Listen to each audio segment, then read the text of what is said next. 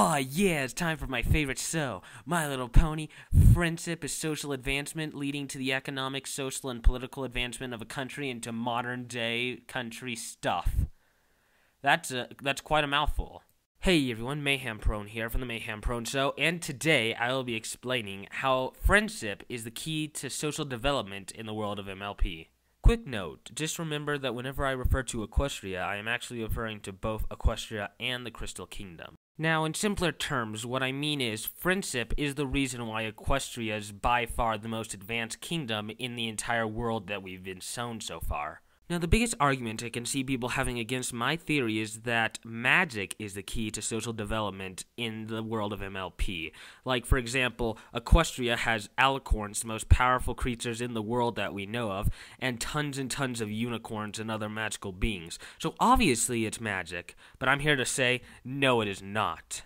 There have been several examples of kingdoms in the world of MLP that have a decent amount of magic, but few, if any of them, have reached the same level of advancement that Equestria has.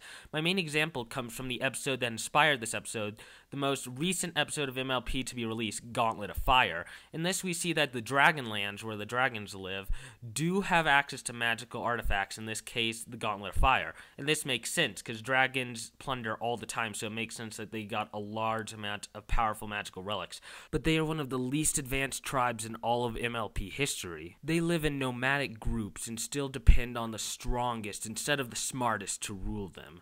So it shows that even if they have strong magic, they have not reached the same levels of advancement that Equestria has. So if magic isn't the answer, what is the thing that causes Equestria to be so much more advanced than all of its neighboring nations? Friendship. This makes a lot of sense when you think about it. When the ponies go to another kingdom, they usually leave the country in a better state than when they arrived, through the introduction of friendship. A good example of this is Griffinstone.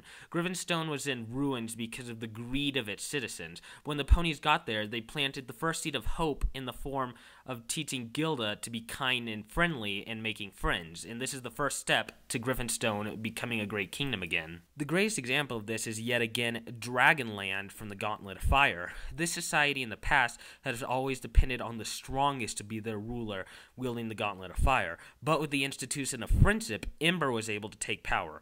Ember seems to be much more educated than the other dragons in the area, so as a result of friendship, the society has advanced from depending on just the strongest to the smartest. So therefore, friendship has advanced their society and put them on the track to a brighter future.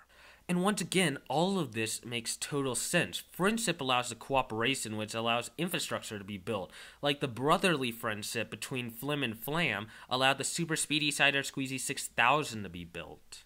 A great example of this is the main six, because they themselves do not possess powerful magic. The magic that they wield to defeat evil in Equestria all comes from the very basis building blocks of their friendship. So at this point, it's quite obvious that the reason that Equestria towers high over other kingdoms in the area is not because of its vast resources of magic, but because of its vast resources of friendship. But what is your opinion on this theory? Do you agree with it? Do you disagree with it? Do you have evidence for either side? Leave a comment in the section below to let me know. Once again, the must-watch pony video of the week goes to Magpie Pony. Last week, it went to her video, Pinkalovania, for being amazing. And this week, Magpie Pony's released another great video, the next episode of Pinky Tales. This time, it's on Saladin. It's really good, and I highly suggest you check it out.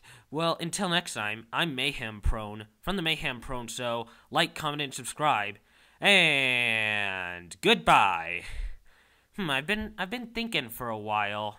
That's very weird about the Flim Flam Super Speedy Cider Squeezy 6000 being all industrial in the middle of a rural society. Wait, maybe Equestria is in the middle of an industrial revolution. Oh my god!